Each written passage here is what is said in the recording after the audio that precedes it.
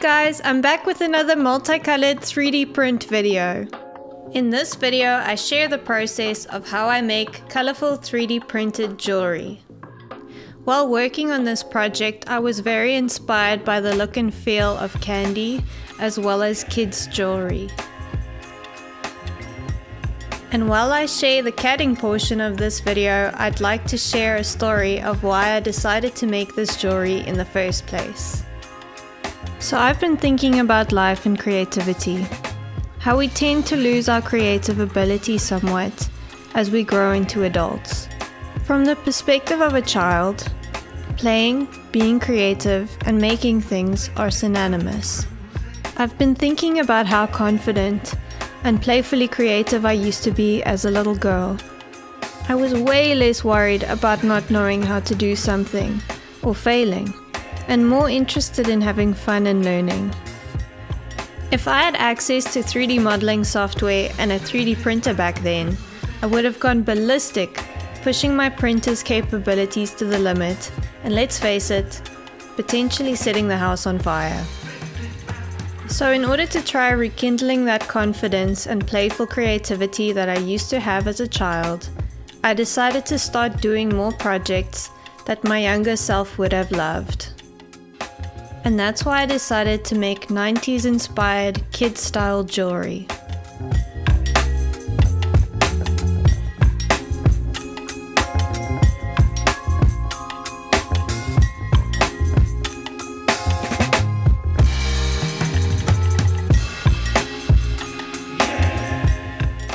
Once I was done 3D modeling all the parts, I started by adding pauses to the flower print using the Prusa Slicer color print feature, and then printing the flowers and beads.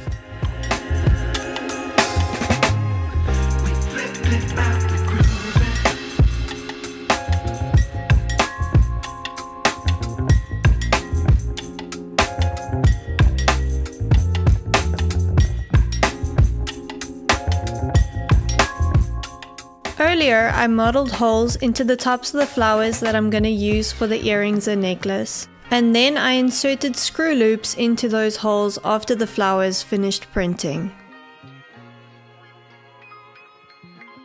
I assembled the earrings with a string of 2 beads between the flower and the hook, but ended up scrapping this idea because it felt a bit busy.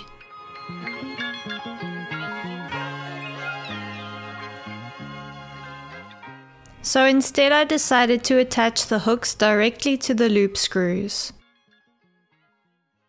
For the necklace, I started making the vertical string of beads with the flower at the end. This hangs in the middle of the necklace.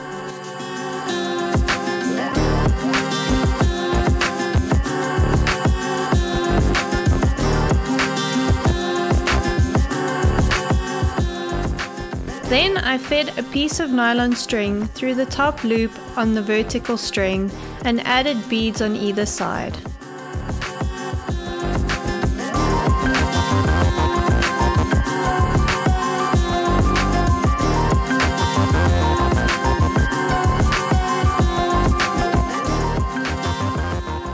I tied the nylon ends on either side of the necklace to the loop screws and glued the screws to the beads at both ends.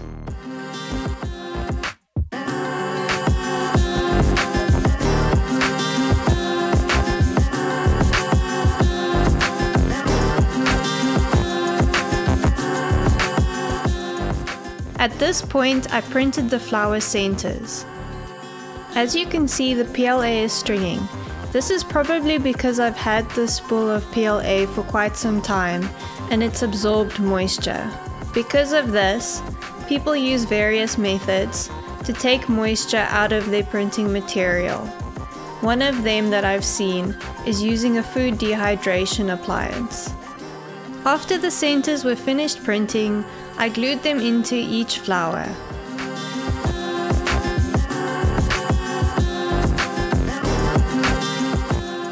I used a chain and a lobster claw clamp that I found from a broken bracelet to finish off my necklace.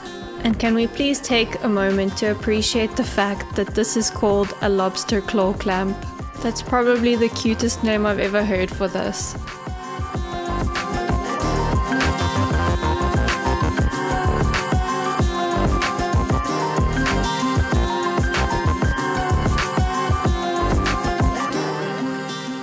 I printed the ring and the platform that the flower was supposed to attach to in one piece, but it came out looking extremely stringy and brittle.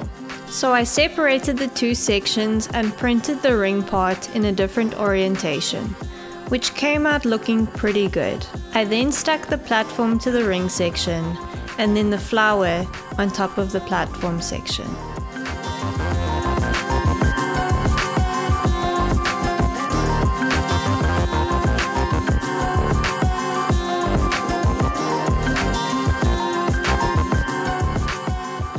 I'm so happy with how this jewelry set came out and have already worn the necklace out in public. It looks so colorful and kind of reminds me of Skittles. I can't stop looking at it and low-key wanting to eat it. Anyway guys, I hope you enjoyed watching this video as much as I enjoyed making this jewelry. That's it from me for now. Catch you guys in the next video. Bye!